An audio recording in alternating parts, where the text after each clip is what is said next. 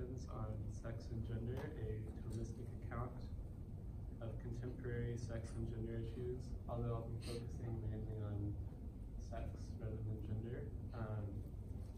And for those who don't know, Thomism is the system of thought that follows in the tradition of St. Thomas Aquinas. I'll be following basically the outline of the scholastic method, which is the method St. Thomas used. That's St. Thomas. So first you ask a specific question, and so the question I'll be asking is whether there are two sexes, and also included in that is whether sex is real or constructed. And so first you present the objections, which is basically the view contrary to the view you'll be defending. Then you present the sed contra, which is a view contrary to the view defended in the objections. And usually that's just a short appeal to authority. Then there's the respondeo, where I'll be presenting my view, and then the replies, where I'll be replying to the specific arguments in the objections. So before that, though, as an introduction, in March of 1993, the New York Times published an article titled "How Many Sexes Are There?", which made the following claim: biologically speaking, there are many gradations running from female to male. Along that spectrum lie at least 5 sexes, perhaps even more. Depending on one's background, this statement might come across as rather surprising or counterintuitive. The article's author, Anne Foster Sterling, whose work I'll be interacting with a lot throughout this, she's a professor of biology and gender studies at Brown University. She would likely attribute such a reaction to her quote to the fact that Western culture is committed to the idea that there are only 2 sexes. And that seems largely correct. I'll be discussing what I call the typical account or the traditional account. And so on this typical traditional account, there are 2 sexes, male and female, and what determines or defines one sex is possessing certain types of features. So there's external genitalia, internal anatomy, secondary sex characteristics, which are the characteristics that develop during puberty, and then the last one is genetics. Male are typically defined as XY, and female as XX. There are other categories. There's also like hormones, but these are some of the main ones. So typically we understand male and female as absolute and mutually exclusive. So if you're a male, you're not a female. If you're a female, you're not a male. And there's nothing else that you can be. It's either male or female. The problem is that things aren't exactly as straightforward as this. There are complications, and these are known as intersex conditions. And intersex is a term which applies to a variety of conditions which result in a person possessing features that don't line up into the usual male-female category. So in this middle column here, this individual is an individual who has a condition known as AIS. And so this person will possess, their external genitalia will be resemble normal female external genitalia, but they'll have male internal anatomy, which means they'll have testes rather than ovaries. They'll have female secondary sex characteristics, so they'll at puberty develop breasts, and they won't have body hair or muscle mass like men do. But genetically they're XY, so they're genetically male. And then it gets more complicated than that. In the second category, we have an individual whose genetics are called mosaic, which means that their body cells some cells are XY and some are XX. So they're both XY and XX. And so this person will have male and female external genitalia, and they'll have male and female internal anatomy. So for example, an individual might have one testis and one ovary, so both. And the secondary sex characteristics, they also might have some combination of both. So the reality of intersex people presents complications to the typical binary sex account. And Anne Fausto-Sterling takes this as to be basically to show that the binary sex account is false, that there are not just two sexes. And she actually takes it a step further and argues that sex isn't even a real category, that it's a socially constructed category. So let's see.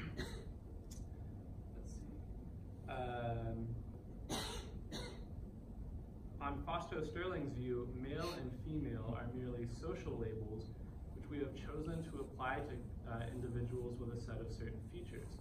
But nature does not simply give us these two kinds of individuals. Instead, nature gives us a whole assortment of individuals with varying combinations of features. The individuals to whom we apply the labels male and female, then, are in no sense ontologically privileged. The category male or female is no more real or natural than potential categories created for individuals with various intersex conditions. If the socially constructed category of male refers to individuals who are genetically XY, have a penis, scrotum, testes, produce sperm, etc., why should we think that this category is any more real than a category created to fit an individual who is XY, has testes, but also vagina, breasts, etc.? Both types of individuals occur in the natural world, so both, argues Fausto-Sterling, are equally natural in an ontological sense. It is only because we have socially designated certain categories as normal that we give preference to one category over another. And so, she writes, labeling someone a man or a woman is a social decision. We may use scientific knowledge to help us make the decision, but only our beliefs about gender, not science, can define our sex. So it seems that a case can be made that underlying Fausto-Sterling's arguments is a kind of nominalism and general anti-realism about biological sex.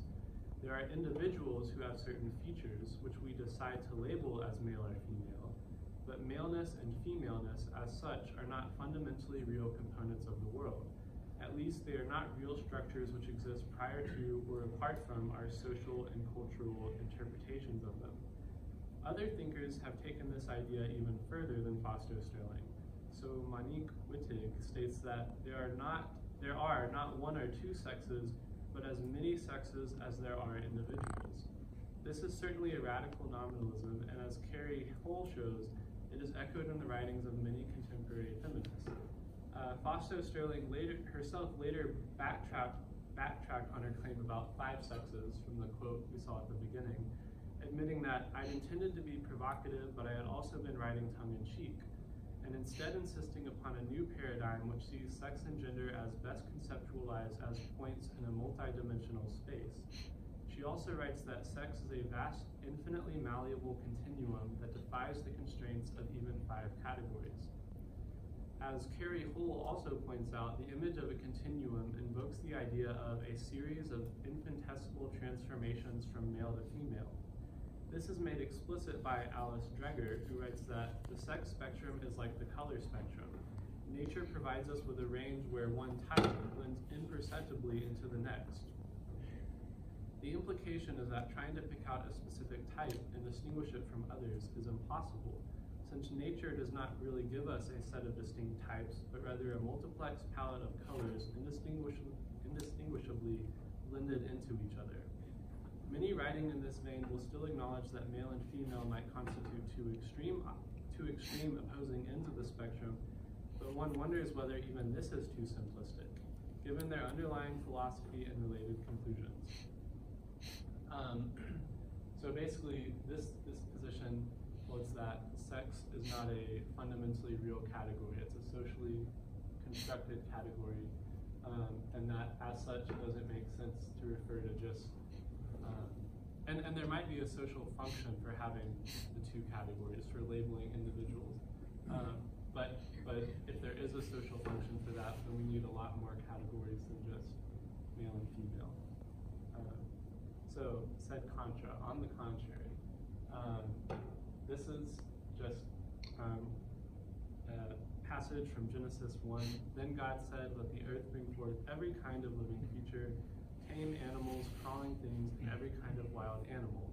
And so it happened. God made every kind of wild animal, every kind of tame animal, and every kind of thing that crawls on the ground.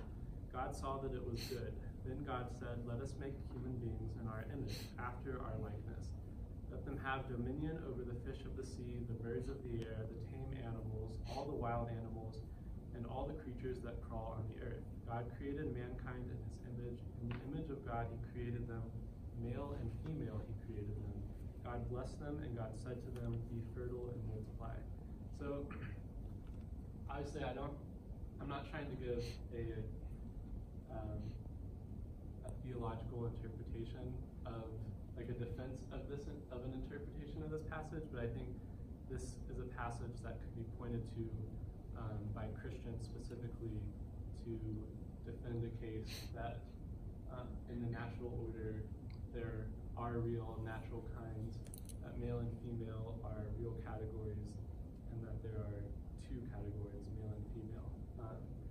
But now I'll be moving on to my own response, my own position, from a Thomistic point of view. So some general Thomistic metaphysical principles.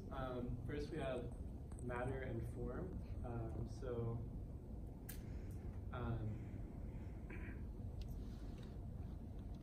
And I'll be talking about these specifically from the perspective of what human beings are. So what are human beings? For St. Thomas, following Aristotle, human beings are composites of body and soul. But this should not be understood after the manner of our Cartesian substance dualism, which stipulates that body and soul are two distinct substances. Rather, St. Thomas maintains that body and soul are specific instances of the more general principles of form and matter. On this view, all natural substances are composites of the distinct principles of matter and form. The best way to grasp the meaning of these principles is to think of the image of a brick house. The bricks which make up the house are its matter, but bricks alone are not sufficient to make a house, since bricks could also be organized to form a variety of other things as well.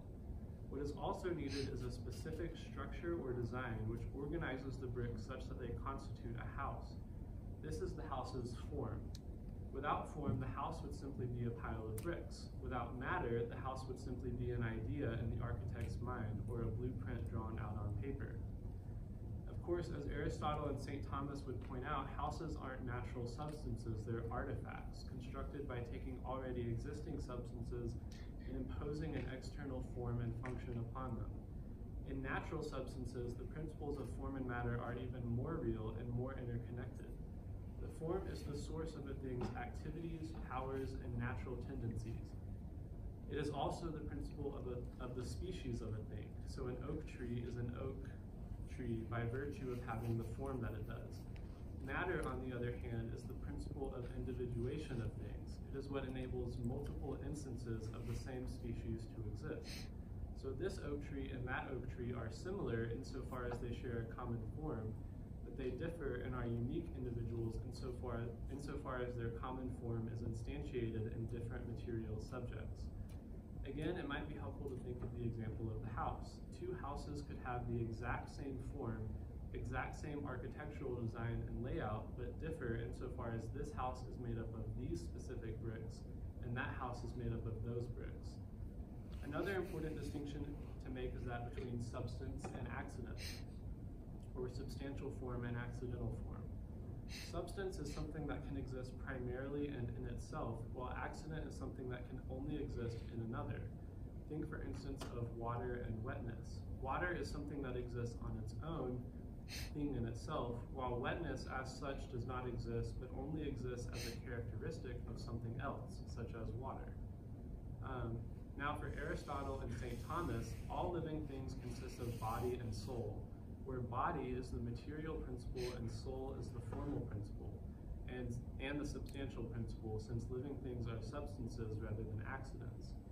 The term soul might carry with it something of a negative connotation in that it is typically associated with various religious and spiritual doctrines, but for Aristotle and St. Thomas, a soul in the broad sense is just the formal principle of life which all living things possess, both bacteria and plants and lizards, no less than humans.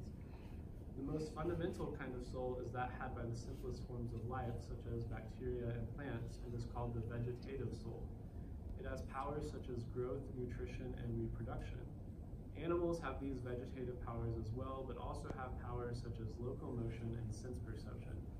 Humans too have all these lower powers, but also have a unique power, that of rationality, hence the classical Aristotelian definition of humans as rational animals.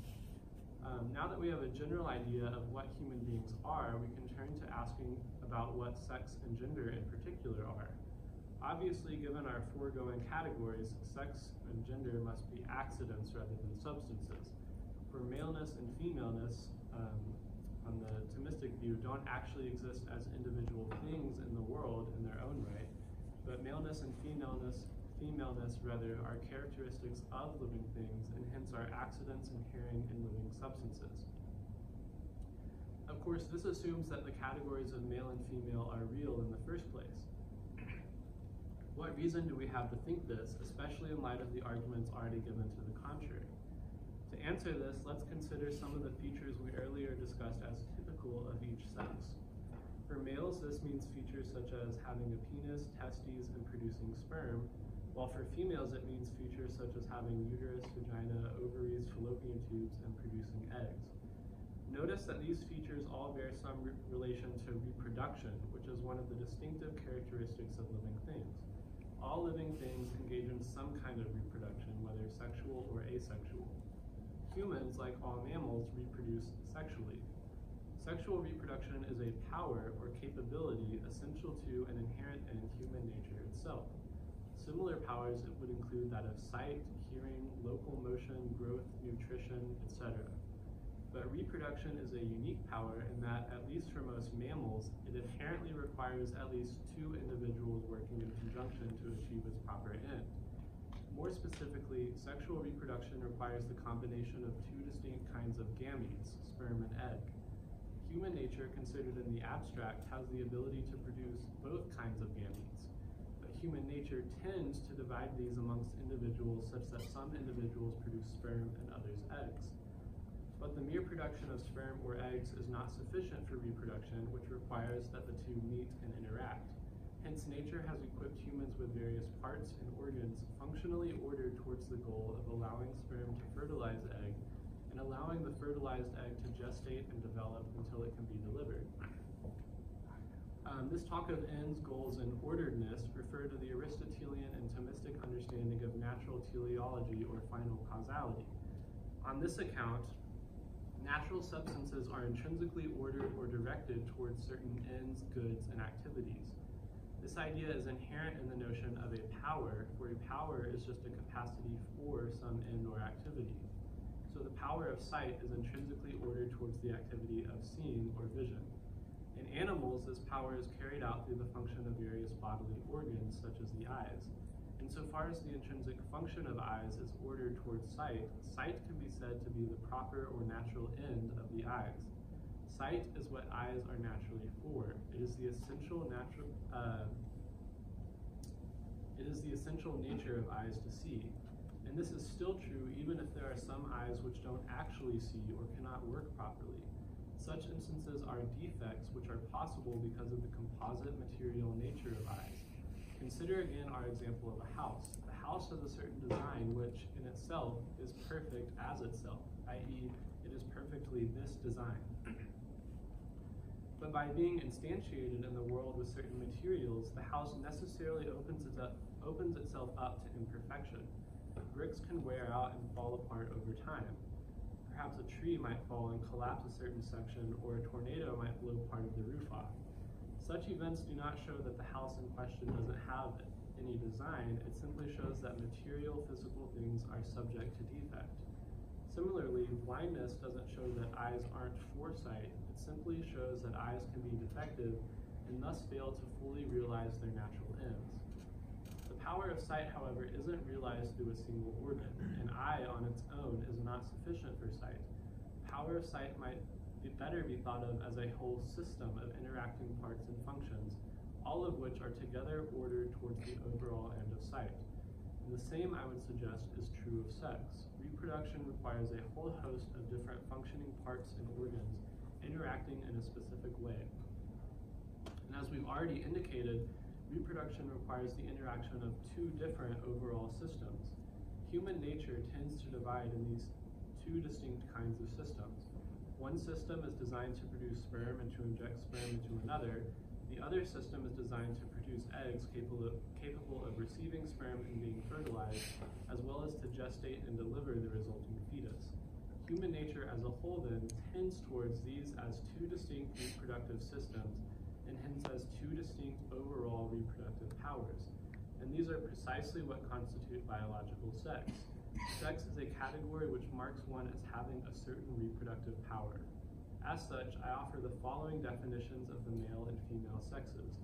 A male is an individual whose body is fundamentally ordered towards the reproductive function of fatherhood, and a female is an individual whose body is fundamentally ordered towards the reproductive function of motherhood. Go to this one earlier. Note that insofar as there is no alternative reproductive function or power, there can be no alternative sex. Thus, there are only two possible biological sexes which human nature tends towards, male and female. Note, too, the implication that it is also impossible to change one's biological sex, even with hormone therapy and sex reassignment surgery. For these may alter some physical characteristics of the body, but they cannot alter the body's fundamental reproductive tendency. They do not give the body a new reproductive function. So finally, very briefly, because I'm out of time, but the reality of intersex individuals, I argue, I don't think it's helpful to think of intersex individuals as constituting a third sex or an alternative sex. I think it definitely is an epistemic challenge to determine how to think about and how to categorize intersex individuals. But I think on an ontological level, I think given what I've said, it's best to think of intersex conditions as defects of the natural tendency of human nature towards these two sexes. Just like various conditions might result in blindness of the eyes, that don't mean that the eyes aren't for sight, it just means that physical defects can occur. And in the same way, I think that's how we should think of intersex conditions, not as constituting other natural kinds of sexes, but as constituting defects from the two natural sexes.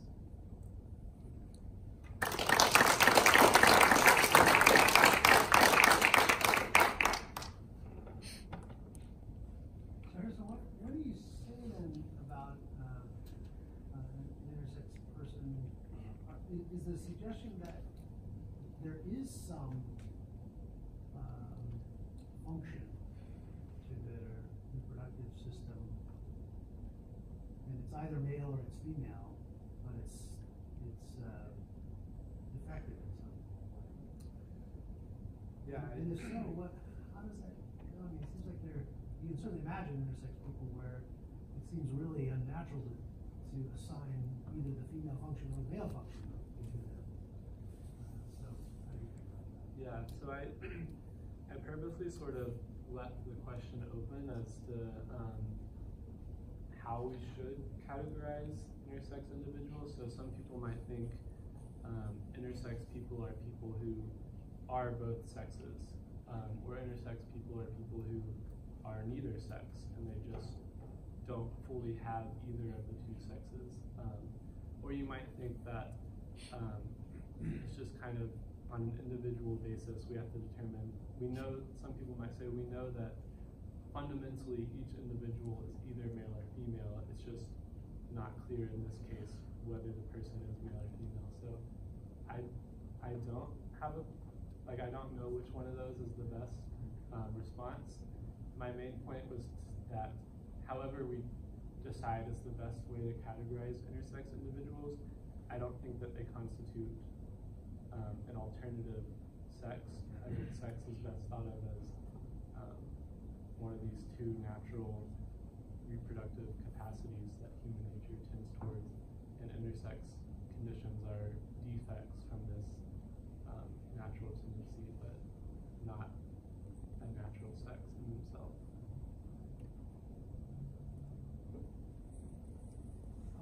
If the sex is determined by the power to reproduce, what if somebody makes like an artificial baby that make it do sex because they have a reproductive power? Yeah, that's like, so I didn't go into this in much detail, but St. Thomas would differentiate natural substances from artificial substances. And so technology is advancing rapidly, and it has a lot of implications for reproduction and how we reproduce. But I think the thing to say would be that those are specifically artificial, like technology in general is artificial and doesn't constitute a natural substance, so it wouldn't change the fundamental tendencies of human nature. It would just give humans added on abilities, sort of like night vision goggles don't change human nature, like the human ability to see, they just sort of add on. But I still think that in that case, those reproductive powers would be artificial and wouldn't constitute like a natural sex. So. Time for one more question. Just a quick one. In your research, what is the statistical percentage of intersex that occurs? Yeah, it's debated. There's not really a consensus. Anne Foster Sterling, who I've interacted with a lot, she originally had a number at about 4% of all births, but then she later changed that to about 1.7% of all births. But I think that's a contested number. I think most people think that it's lower than 1.7 and probably lower than 1% in general. But there's no like set consensus on the exact number.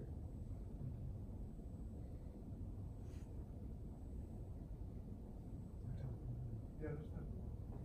So, have you thought about the implications for sexual ethics? Because if you go the direction of thinking that there are intersex people who are neither male nor female, or are both male and female, how to think about then traditional sexual ethics, which prescribes homosexual relationships?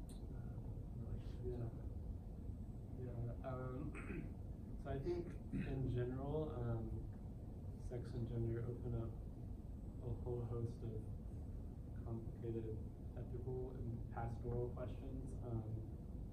I think that a specifically Catholic view, I think as a Catholic, the church would say if they're not male or female, either that they should abstain from all sexual activity and from all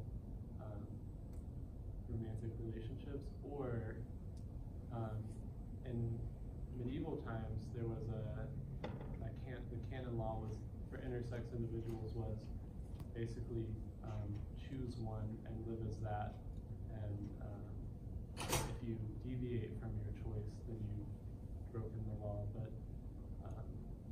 so those are two different possibilities. I think especially if there's both, I think it fundamentally depends on like fertility, like if you're fertile and able to reproduce as one or the other,